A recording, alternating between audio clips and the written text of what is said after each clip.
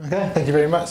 Yeah, so I've never studied anything about bilingual acquisition, so hopefully I can say something about where we're up to with first language acquisition that might be useful for when you're thinking about studying bilingual acquisition. So we called the book Child Language Acquisition, Contrasting Theoretical Approaches, and we called it acquisition rather than learning or something, because even that is quite a loaded term. So do children learn language from the language that's going on around them, or is it more a case of kind of triggering something that's already innate in them, in which case you might say that it's kind of acquired rather than learned. And we also called it Contrasting Theoretical Approaches as the subtitle, because it seems to me that most books before then seem to just kind of assume one theoretical viewpoint or another and start from there, which is the case with a lot of research papers as well. So we wanted to try and dig into the different theoretical approaches of first language acquisition and see what we can say about them, which isn't always easy, right? Because there isn't there's no one book that sets out what a generativist view of language acquisition is, or what a constructivist view of language acquisition is. It's always a matter of kind of piecing it together from various sources. But the way we kind of characterised it in the book, and it's a bit of an oversimplification, but we kind of drew a distinction between two basic approaches to language acquisition. So generativist approaches, or nativist approaches, or universal grammar, or formalist approaches. By that we mean approaches which share the assumption that children are born with something linguistic, not just born with the propensity to learn language, which of course is kind of trivially true, but born with some actual innate linguistic content. Things like categories like verb and noun, and some kind of ex-part or minimalist style rules for combining them into phrases and sentences. And then again, the opposing view, the constructivist or the usage-based functionalist view, isn't so much a single theory in its own right as more just a collection of proposals which are defined by not assuming at least this type of innate knowledge. So what I'm going to do in this talk is kind of show how this generativist versus constructivist debate plays out in three of the main areas of first language acquisition, focusing on basic syntax, basic morphology, and questions as an example of movement constructions. So first, just a bit of general theoretical background. So what is assumed to be innate under generativist approaches? And again, if you ask 100 different people, you'll get 100 different answers. But here's what these approaches seem to share at their core. So an assumption that children are born with empty categories. Of course, they have to learn the words that fill in those categories in their languages. And what use is it being born with categories? Well, you're not only born with categories, you're born with some knowledge of how those categories combine into phrases and how phrases combine into sentences. So the idea would be that you're born with knowledge, for example, that a verb phrase can contain a verb and a noun phrase. You don't know the order they come in, of course, because that varies between languages, but you know that a verb phrase can be formed from a verb and a noun phrase. You're born with the movement rules that are used for forming passives and questions, and you're born with movement rules that also allow for inflection in inflectional morphology, and functional categories too, not just lexical categories like verb and noun, but functional categories like inflection, which are required for morphology. Constructivist approaches don't see language as a collection of rules operating on categories, but as a set of constructions, where a construction is defined fairly loosely as a pairing of a form and a particular function. So if we think about the English transitive construction, it's a very kind of heterogeneous construction, but it's vaguely associated with the idea of one entity acting on another. Some constructions have a slightly better specified meaning. So the double object dative construction in English, subject, verb, indirect object, object, is pretty much to do with the meaning of transferal. So if you say John bligged Sue a snug, you know that it's something to do with either literal or metaphorical transfer. So the idea under a construction-based view is that this meaning is imparted by the construction itself, the form, this abstract form, rather than individual words. So constructivist approaches assume that kids start out by storing frozen phrases in exactly that form from the input. and then gradually analogize and schematize across them to get towards more abstract constructions. So if we think about the SVO transitive construction, in the end, constructivist approaches assume that adults will have a subject-verb-object transitive construction, which isn't really so different from what you would end up with under a generativist account. The difference is how you get there, that you start out with frozen phrases and move gradually towards a more abstract construction through these things that are slot and frame patterns, where the frame is the fixed bit, like I kick, and then you can put different words in there to in the slot position. So we're going to talk about three test case debates, which all relate in some way or another to fairly basic morphosyntax. So first we're going to look at how children acquire word order, which is obviously particularly important in languages like English, where word order conveys a lot of the who did what to whom of the sentence. So in English, for example, how do we learn, or how do kids learn that English follows subject, verb, object, word order? So the classic generativist answer to this question is that children are born with a number of word order parameters that they set on the basis of the language they hear. So one of these, for example, is the head direction parameter, which reflects whether the head comes before or after the complement in the verb phrase. So in English, the head comes first, so we would say kick the ball within the verb phrase, whereas Turkish is obviously a head final language, so you would say the equivalent of the man the ball kicked. So the idea is that you're born with this switch, and you switch it to head first or head final on the basis of the language that you hear.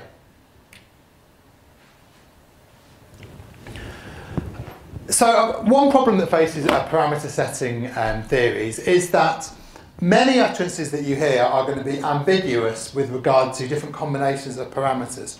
So imagine a sentence like, yesterday laughed the man, in a V2 language like German. So I've only talked about one of the parameters, but there's another parameter which reflects whether or not you're learning a V2 language, whether you're learning a language where the second element always has to be a verb. So imagine you hear yesterday laughed the man. Some different combinations of parameter settings are possible.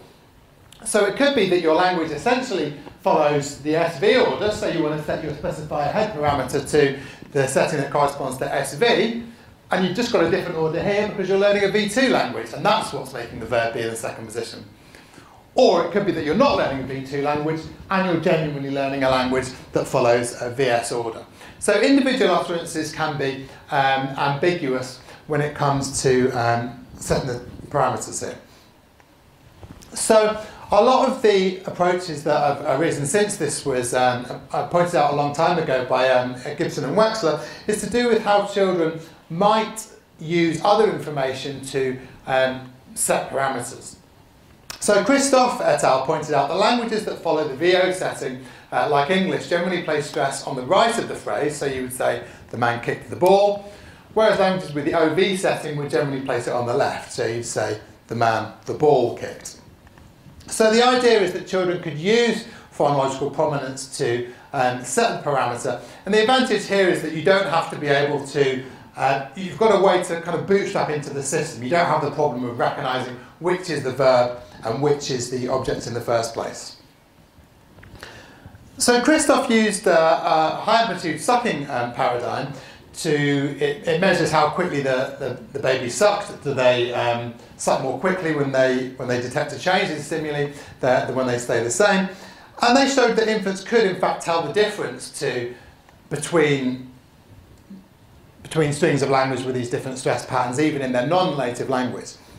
So they do seem to be sensitive to the contrast, although of course it's a step further to say not only are they sensitive to the contrast, but they actually can use that to set the head direction parameter.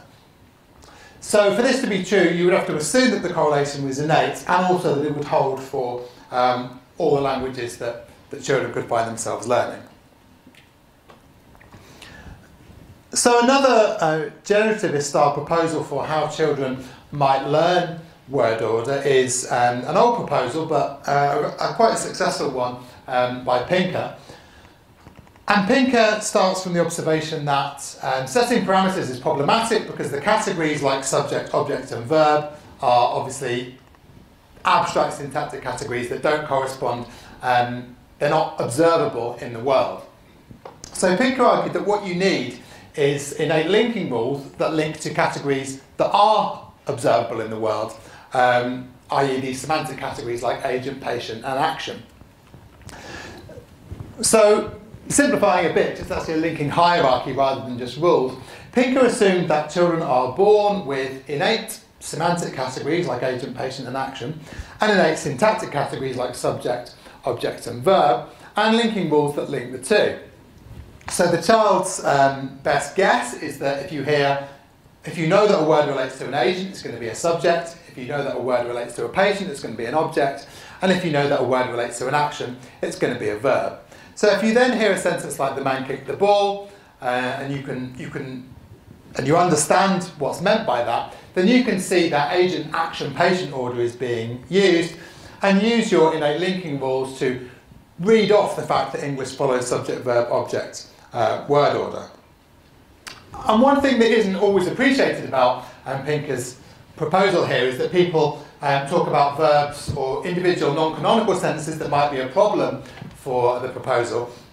But actually the idea is that you just use these basic sentence types to parse the sentence, and then once you've done it, you can build a tree which will allow you to parse complex sentences. So in principle, as soon as you've parsed "the man kicked the ball," you can use your innate knowledge of some version of the X-bar schema to tell that you're parsing a sentence in this way, and use that parse tree to then parse sentences like "the situation justified the measures," where obviously the situation isn't an agent, justifying isn't really an action, and the measures are certainly not a patient on which an action is performed in that way. So Pinker himself points out that if a child did hear a kind of non-canonical sentence like "you will get a spanking off me," the child might risk setting up or reading off an incorrect rule for English. But then in a 1987 version of the theory, he argued that all you need to do to kind of solve this is to make learning more probabilistic, so they're not doing this kind of one-shot learning of the individual sentences. A second problem for Pinker, and again we don't have time obviously to go into the kind of nitty-gritty of this, but it's arguably some ergative languages violate the linking rules for at least some sentences. So ergativity is obviously a very complex syntactic phenomenon, but there are at least some cases where it's not true that the agent is a subject, the action is a verb, and the object is a patient. Okay, so on to constructivist approaches of the acquisition of basic word order. So as I said, the idea is that you start out with phrase and phrases, and move gradually to slot and frame patterns, and then on to fully abstract constructions. So in the book we review a lot of different studies which are designed to investigate the constructivist claim that young children, Tomasello draws 3 as a kind of line in the sand for the start of abstract syntax. As we'll see later, that's almost certainly far too late. But that's what we mean basically by young children. So the idea of these studies is to investigate the idea that children younger than about 3 are using these frozen phrases and slot and frame patterns and don't yet have a fully abstract subject-verb-object construction. So for example, in novel verb studies, you teach children a novel verb like meeking or tamming in one construction and see if they'll use it in a construction that they haven't heard it in. And generally the finding is that up until around about 3, children will use nouns in constructions they haven't heard them in. But if you teach them a verb like, just in a construction like this is called meeking, then they generally aren't able to use it in a subject-verb-object transitive construction until around about 3. So weird word order studies, so this, the first one of these was ACTAR 99. So you teach children 3 novel verbs in this type of study. So some are taught in a conventional SVO order, some are taught in a weird word order, or one of 2 different weird word orders, SOV or VSO, so Ernie the car gopping, or tamming Ernie the car. And then what happens is you try and elicit, you give children different agents and patients, or different characters, and different actions to describe, and you'll see if they use the weird word order for these novel verbs or whether they correct to SVO. So what's interesting is that older children virtually always correct to SVO, so they won't countenance a weird word order for gopping because they've got, according to a constructivist view, a subject-verb-object fully abstract construction schema which they kind of can't help but use when they're trying to produce a sentence. For the youngest group, it's kind of intermediate. So sometimes they're correcting to SVO, and sometimes they're following the weird word order. So it's not as if they are solely forming new slot and frame patterns for the novel verb, in which case they'd 100% follow the weird word order. They seem to be intermediate. Sometimes they're forming, or some kids are forming a slot and frame pattern based on the weird word order, but there's also some evidence too of emerging abstract subject-verb-object knowledge of word order at this age. But it could be that these production tasks where kids have to say things are too difficult for young children. So some other methods have been used too. So one is act-out tasks. So in act-out tasks, children are just given a taught a novel action. So keefing means, I don't know, hitting someone over the head with a toy hammer or something. And then they give children the toys and say, can you make Cookie Monster keef Big Bird? And again, the idea was that children can't do this until after around 3 or so. So a classic study of this is Acto and Tomasello. So just before 3, only about 4 out of 10 children are able to enact this correctly, whereas by the time you've got relatively old 3-year-olds, they're all able to do this correctly. But then maybe these experiments are too hard as well. They seem easy to us, but a lot can go wrong if you're a 2-year-old or a 3-year-old. You might just pick up the toy that you prefer, and once you've done that, then it's hard to not make that the agent of the tabbing action or whatever. So experimenters have been simplifying these tasks down using preferential looking or pointing.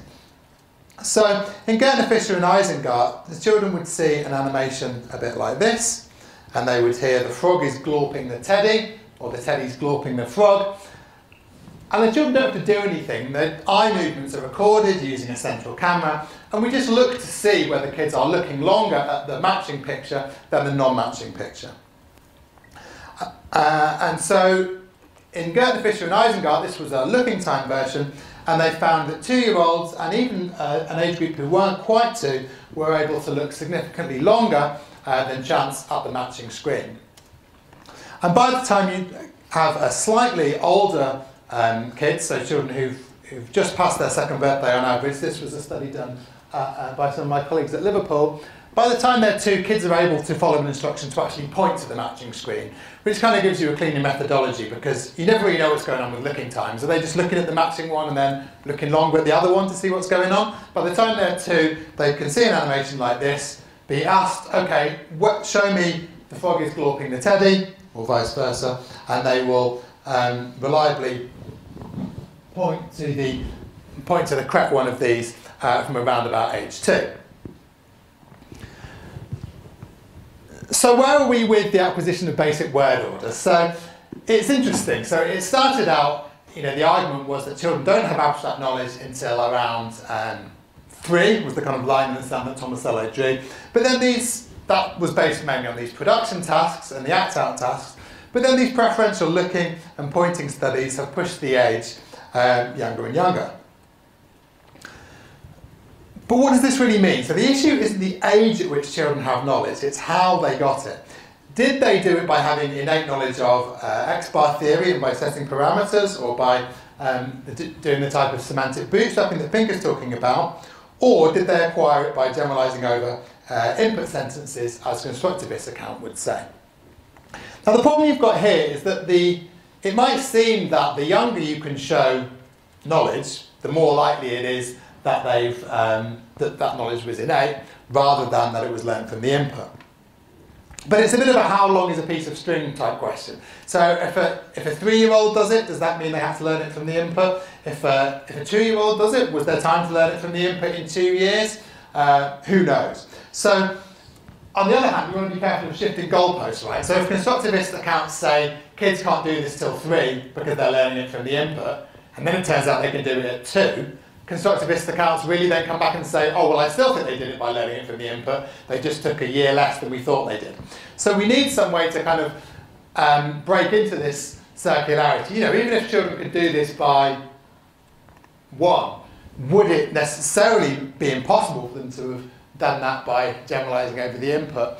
Not in principle. So I think we need some way other than age to try and differentiate between the two accounts here. So I think in general, and we'll see this across the 3 domains I'm going to talk about today, the way to differentiate between generativist and constructivist accounts isn't to say at what age can kids do something, which isn't going to be too informative about which theory is right, but to look for predictions regarding evenness or unevenness. So we'll come back to this again at the end because, you know, it's not, this isn't completely uncontestable. But what is argued in a lot of constructivist studies is that generativist accounts, because they're based on the notion of parameters or formal rules, that these rules, again with some caveats and some exceptions, are going to apply equally to all members of a category. So there's no reason why, in terms of producing a transitive utterance, for example, kids should be better with some types of subjects or objects than others. So what's interesting about these constructivist studies is that though people generally focus on the age, and, you know, even the authors themselves generally focus on, oh, kids can't do this until such and such an age. Actually, I think the interesting findings in these studies are kind of buried a bit deeper and relate to unevenness. So in most of the elicited production studies, so Dodson and Tomasello is a typical example, nearly all the time when kids do produce an SVO transitive with a novel verb, it nearly all has pronouns as both arguments. So they almost never say things like big bird's tanning cookie monster. They almost always say things like he's tanning it. And of course that's not unexpected in terms of you know, discourse. That's probably what you or I would say. But you can use it as one piece of evidence which seems to suggest that children might be basing their earliest utterances on these slot and frame patterns like he's Xing it. Certainly an awful lot of their utterances could be generated by these slot and frame patterns, which doesn't prove that they are, but they certainly are compatible with that idea. It's very similar in the weird word order study with ACTA. When children corrected to subject-verb-object word order, about 50% of all arguments, they used pronouns, which again is some evidence that they might be relying on these pronoun-based slot and frame patterns. When they followed the weird word order, they never once used a pronoun in any of those utterances, and the experimenter never used pronouns when teaching the weird word order in training. So again, you know, you could argue that these studies are kind of slightly odd methodologically, but at least in terms of what kids are doing in these studies, it suggests that they are learning slot and frame patterns based around full MPs in the weird word order conditions, but they're using the slot and frame patterns they already have based around pronouns when they're correcting. And finally, even in the act-out studies, 2-year-olds are much better if they're asked to act out he's meeking it than if they're asked to act out the dog's meeking the car. So again, this could be taken as evidence that kids are using these slot and frame patterns even when they're comprehending utterances. Finally, there's a priming study that I haven't talked about, but basically what happens here is the experimenter and the child take it in turns to describe animations, and the idea is that if the experimenter uses a passive, this should get the child to use a passive, so we can see at what age children are able to produce a novel passive. And this, the first priming study on children that looks at passives is by Savage et al. And this found that children didn't seem to be primed to produce new passives until over 4. Now this finding in its own is almost certainly misleading because there's been a lot of priming studies since then which have shown abstract priming of passives and datives and so on in children younger than 4. So that conclusion, which is the kind of headline finding, doesn't seem to be replicated. But what's more interesting is that even the younger group did show priming in a lexically specific condition where children were primed with utterances which they could potentially use in their own utterances. So in other words, if the experimenter said the vase got broken by the hammer, then the child was no more likely to produce a passive than an active when it was their turn to produce a sentence. But if the experimenter said it got broken by it, then the child tended to produce a passive that said it got kicked by it or whatever it was. So again, it seems that giving children these slot and frame patterns that they can use in their own utterances makes them more able to produce these sentence types that they wouldn't be able to otherwise.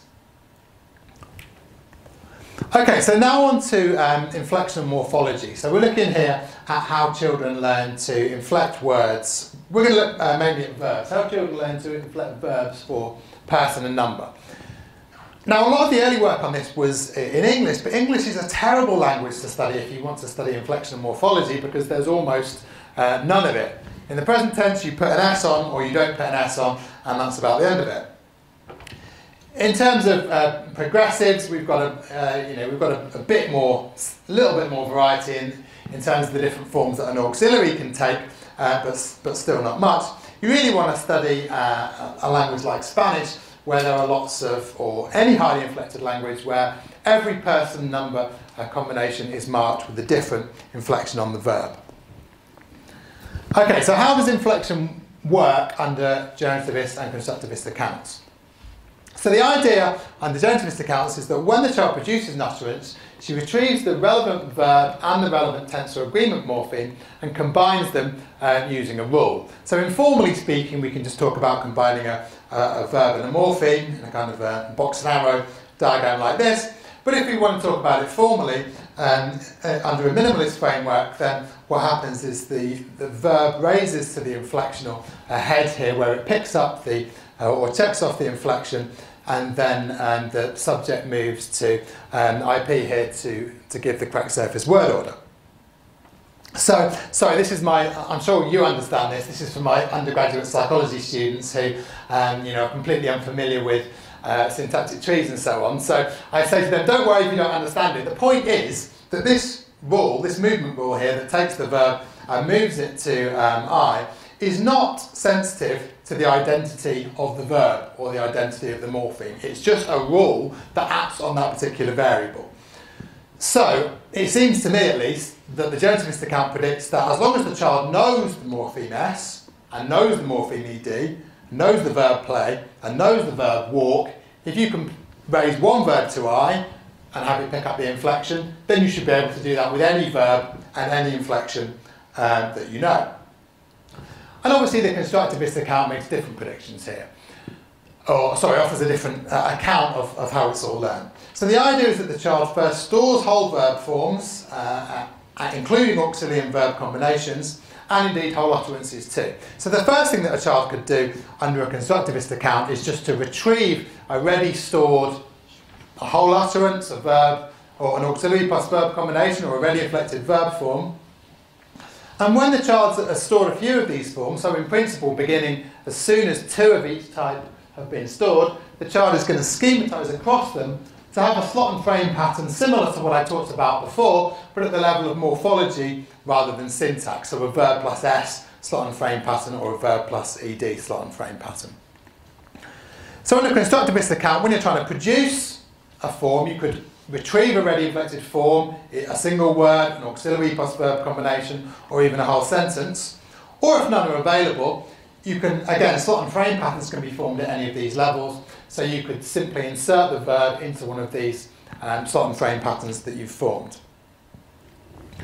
So it might seem, once we look at this at the point at which the schema has been formed, it might seem that these are almost sort of notational variants, just different ways of saying the same thing. All these things are just metaphors anyway, right? None of this is actually literally happening in the child's head. Is it actually any different to say that a child is retrieving the verb stem and the morpheme and combining them using a formal rule, or to say that the child is putting the verb into a verb plus S slot and frame pattern? If we're just talking about one, it seems like sort of just different metaphors for the same underlying process. But actually these two accounts do make different predictions. So because the generativist account posits a formal rule, it seems to me at least to predict that once the child can produce one form using this rule, they should be equally good at adding So if they can put an S on plays, then they should be able to put an S on all the different verbs that they know. And they should be, conversely, able to add all the different morphemes that they know onto that verb. So they should show full productivity. Now, of course, they're not going to know all the verbs, and they're going to know all the morphemes, but it seems to me that once they do know the relevant verb and the relevant morpheme, there should be no reason why they can't produce it. Constructivist accounts don't predict full productivity, as firstly the child might not have learned the relevant form, but they might have formed some slot and frame patterns, but not others. So a constructivist account, you might have a child who's got a verb plus S slot and frame pattern, so they can produce plays or walked, but not a verb plus ED slot and frame pattern, so they can't produce walked, for example.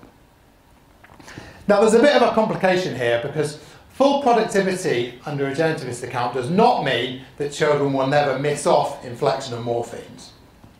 So a very influential, and I would say generally well accepted idea under generativist accounts is that tense and agreement marking is optional for young children. So children learning many languages make these root infinitive errors. So it's not the case that children are always going to supply the morpheme. Children are argued to go through a stage in which they think you can say he liked cake, and that it's just as grammatical as he likes cake, because tense and agreement are optional. So we have to caveat this a bit. So it seems to me that the prediction is this. Children might not always add third singular S to a verb when it's required. You know, why should they? They think you can leave it off. But they should be equally good at doing it with different verbs. They shouldn't be better at correctly supplying in English third singular S with some verbs than others. So do children show equal performance with different verbs? So Theakson and colleagues did an elicited production study where it was something like yesterday John blinked, every day he, and they looked to see how many children could say blinks, and only about half of the children could do that with a novel verb, although they could all but one do it with a familiar verb. So you would have to argue under a generativist account that they do have knowledge of the morpheme. But you know, maybe this is children just confused by the novel verb here. But then at Liverpool we did a study where we did elicited production of third singular S in English with real verbs. So across 48 different verbs, we found a correlation between the proportion of third singular versus bare forms in the input and the correct production of third singular S versus its omission. So it doesn't just seem to be a case of pure optionality where children are just choosing whether to produce the S or not. They seem able to produce the S for verbs that they've heard a lot in that form and not for verbs they haven't heard a lot in that form. So these numbers are quite hard to understand, because what people don't always realise is that actually third singular S forms in English are very rare compared to bare forms, because you've got the infinitive, the first singular, you know, all those other forms that I showed you in the table. So actually fits with 23% S forms is the most inflected verb that we found in English. So accordingly, in our production study, children always said it fits, they never said it fits, whereas climb is the verb that it receives the least third singular S in the input in our study. Only 5% of the time that children hear climb does it have an S on it, and accordingly they showed a much lower rate of correct production, just 65%. So 65% of the time they said he climbs, and 35% they said he climbed. So in other words, a 35% error rate for climbs as opposed to a 0% error rate for fits. And across those 48 different verbs, you get a large correlation here. So I'd say this is evidence against the generativist claim of full productivity, but also positive evidence for a constructivist claim that children start out by learning ready inflected forms of the verb directly from the input. And the higher the frequency of that form in the input, the greater the probability that children will be able to retrieve it when they're required. So what about the second prediction? That, okay, children think they don't have to put a morpheme on a verb, it's optional to mark tense and agreement, but they should be equally good at supplying all the different morphemes that they do know. There's no reason why they should be better at supplying some of these morphemes than others. So as I mentioned at the start of this section, English is a poor language to test it on because we don't have very many different morphemes. So I'm going to tell you about a Spanish study by Aguado, Urrea and Pine. And if you just look at the major verb types in Spanish, there are 18 different present tense morphemes that you can have that reflect different person number forms. I showed you 6, and then there's 3 different conjugation classes as well. Obviously, they're not all completely different, but you get the idea. There's a lot more different potential forms that a verb can take, even in the present tense. Now, what you've got to control, so what we're interested in is how many different morphemes do children use per verb.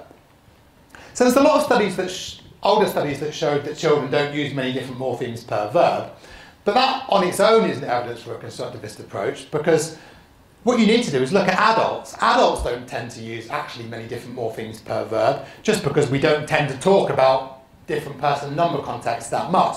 So what you need to do is use the adults as a control. So what they did in this study was they got an adult corpora and a child corpora, you know, the parent and the child. Then they matched the 2 corpora in terms of the overall size, the overall number of utterances, the number of verbs. They restricted it to morphemes that both the child and the parents had used, and therefore did know in some sense. And they looked to see how many different morphemes on average the child used with each verb. So what's interesting is even adults use very, very few morphemes per verb. Obviously, under any account, adults are completely productive with inflection and morphology, but they don't look productive hardly at all in corpus studies. They only use slightly more than two different person number forms of each verb on average, but that's still significantly more than children do, even with these controls in place. So Aguado, Urrea and Pine use this to argue that children are less productive with inflection morphology. They use fewer inflectional morphemes per verb than adults do, even after you've controlled for differences in vocabulary and corpus size and so on. Okay, so now on to the third prediction of generativist accounts of inflection morphology. So what does this claim of full productivity predict? So children might not always supply agreement marking morphemes when they're required, because they think tense and agreement are optional in many languages. But, and again we need a caveat here, provided they've actually learned the right morpheme, they should never use the wrong one, because the rule knows which morpheme marks which combination of person number agreement. So again, this is the the undergrad version that I give to my students who've never studied linguistics, but I wanted to just get a kind of a formal definition of what it means to say, why the child shouldn't use the wrong form here. So the idea here is that if the syntactic features realised by an inflected form are compatible with the syntactic features dominated by a functional head, the syntactic features headed by this functional category can be checked off. And these are uninterpretable features that need to be checked off, or the derivation would crash. So the idea here is that you can't produce the wrong form here. If you know that you're producing if the inflectional head is such that you know that you need a third plural form, and you retrieve a third singular form, the derivation is going to crash, right, because it has a feature that isn't compatible.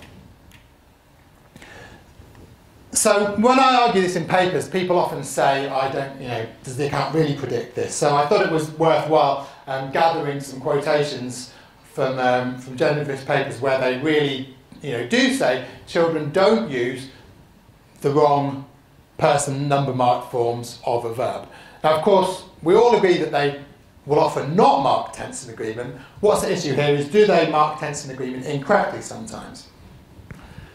And we've got a lot of quotations here suggesting that the generativist accounts predict that they do rarely or never. So children simply don't say "I likes ice cream." Children don't make agreement mistakes. A well-established fact is that errors of substitution are rare. Agreement errors are superbly rare. Agreement is always almost correct. Agreement is correct with main verbs. So there's a lot of studies arguing here that children just don't make these types of errors.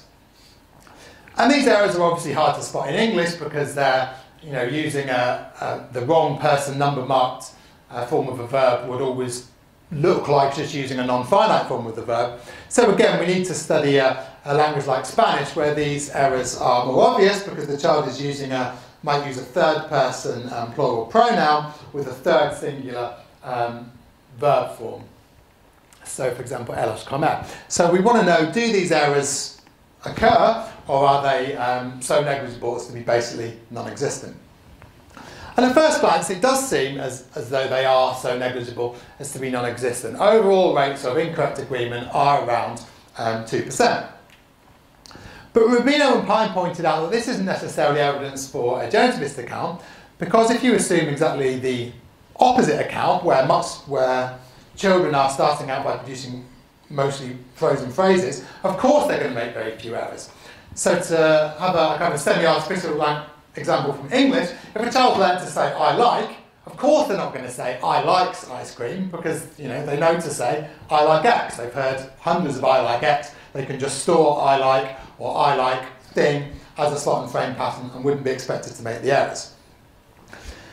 So Aguado, Araya and Pine argue that what we need to do is look at forms that children rarely use. So to be fair, we need to count from the point at which the child has used that morpheme correctly, so we can't just say that they haven't learned that morpheme. If we look from the point at which the child has used the morpheme correctly, is it true that they never use these morphemes incorrectly? And in fact, this doesn't seem to be the case. So this shows the number of instances of incorrect inflection from one child study by Aguado Araya in his naturalistic study. So third singular forms were produced in place of third plural forms on 75 occasions, even starting from the point at which the child has correctly produced the relevant third plural ending. So it doesn't seem that this prediction of making no errors is well supported here. And if you break the error rates down by person, number, context, you can see where the overall very low error rate comes from.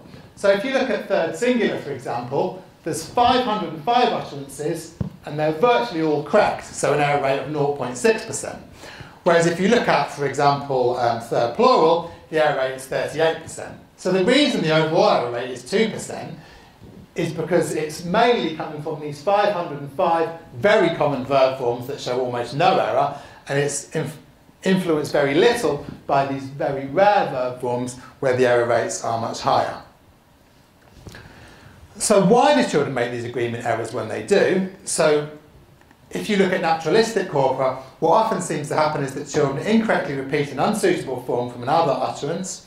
So if they hear things like Bill likes cake, then they might repeat inappropriately John and Bill likes cake. And there's also some evidence that children default to the most frequent form in their language. They just, in case of memory failure, produce the form that they've heard most often. So we've conducted a number of studies, elicited production studies, showing higher error rates for low frequency forms, and that in lots of these cases where children are making the errors, what they're doing is replacing them with high frequency targets. So we've done this in studies of Finnish, Japanese, Lithuanian, Polish and Finnish. Okay, so we've only got 10 minutes left, and I do want to be able to have some questions, so I'm going to go very, very quickly through the... actually, let's just get the questions completely and go on to the summary and conclusion, so we've got some time for questions. So, across basic word order and inflection and morphology, children look like they're learning from the input in an uneven way, rather than instantaneously hitting upon category general rules as would be predicted by parameter setting accounts or semantic bootstrapping, or an innate category of inflection or innate knowledge of movement rules. So does this mean that the constructivist account has won? Well, not so fast. So there's different things that could be a possibility, right, in principle. So how about, let's assume the kids do have innate categories, innate parameter settings, innate movement rules, and all the rest of it. Does that mean that they can't have frozen phrases as well, that they can't have slot and frame patterns as well? Where do you draw the line here? Even the most ardent generativist generally assumes at least some frozen phrases. So let's to pick one example, Andrew Radford, when he's has a highly generativist syntactic textbook, but even he says, oh well, of course, I don't know is a fixed phrase in English. That's stored as a phrase. It's not generated every time. So where do you draw the line? Just because you're having these innate rules, it doesn't mean that you couldn't store some frozen phrases as well. And you could also posit too, perhaps, that maybe children are using some slot and frame, are forming, once you admit that they're storing these phrases, why wouldn't they analogize across them sometimes and have some slot and frame patterns? So you can imagine a generativist account which assumes that children also have some frozen phrases, which in fact many do, and I haven't actually seen this proposed, but they could also assume some slot and frame patterns too, which would obviously make this very difficult to falsify or to differentiate from a constructivist account. Another possibility is that children do have innate categories, innate parameters, innate movement rules and so on, and the lexical unevenness effects that I'm talking about are nothing more than kind of surface or surfacey practice type effects. So in other words, you could argue that children have set the parameters, they've got innate knowledge of subjects, verbs and objects, and they're using, in principle, that abstract subject, verb, object rule or the X-bar schema to generate every subject, verb, object sentence that they know. It's just that they've got a lot of practice at doing that when the subject is he and the object is it, and very little practice doing it with long and complex MPs. So again, there's no reason why a generativist account couldn't posit this in practice. Again, there's going to be an issue of whether it's falsifiable, whether it's different from a constructivist account, but it's certainly an account that you can imagine in principle. And also, the constructivist account has its own weaknesses too.